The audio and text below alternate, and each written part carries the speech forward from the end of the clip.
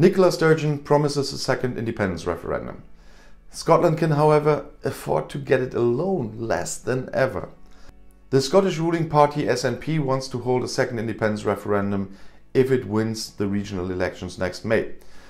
The announcement by what we would call Prime Minister Nicola Sturgeon, I know she's called First Minister, this week came as a little surprise. After all, the separation from its large neighbour England is the main goal of the separatists. The polls give the SNP hope that it could win the referendum this time. For the first time, pollsters see the independence camp slightly ahead over a longer period of time. Brexit, which is unpopular with the Scots, and the even less popular Prime Minister Boris Johnson, so the theory goes, could make the decisive difference on a second attempt. In addition, Johnson is looking bad as a crisis manager in the corona pandemic compared to Sturgeon.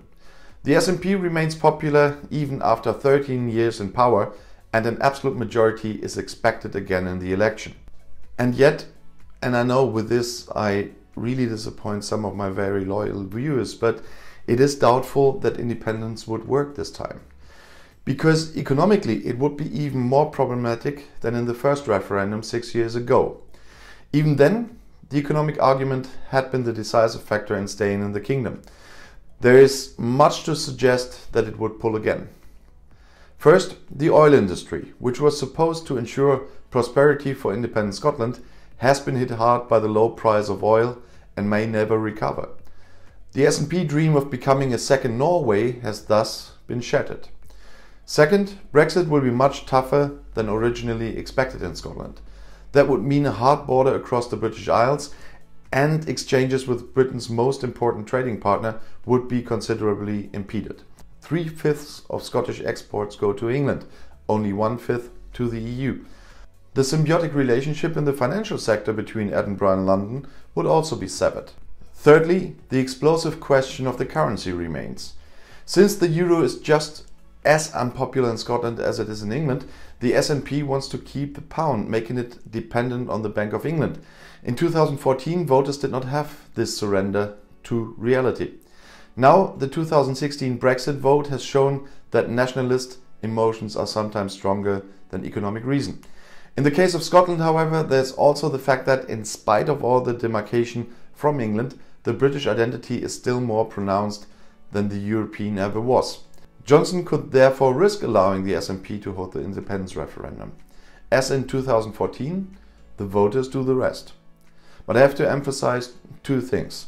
First of all, if Scotland would become independent, they would be welcome to join the EU. I'm absolutely sure about this. And Spain made absolutely clear they won't veto that, because many Brexiteers always bring that up.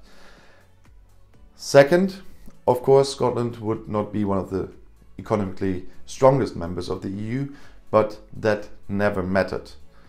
A lot of other things in the 32 protocols in the application process matter. And second, I must say, in this case, the euro will be unavoidable. It is part of joining now to join the euro as well. So, as soon as you reach the qualification criteria for the euro, every new member will have to introduce the euro. So there won't be a choice there. That everyone has to keep in mind. But I'm living with the euro for quite some time now, and I'm quite happy with it because it's so convenient as well. And it is a strong currency. Nobody can doubt that. And if you now want to know more about European politics, YouTube has chosen another of my videos right here for you in the end screen, right next to your chance to subscribe to my channel. I'll see you in my next video. Click and enjoy. Viel Spaß!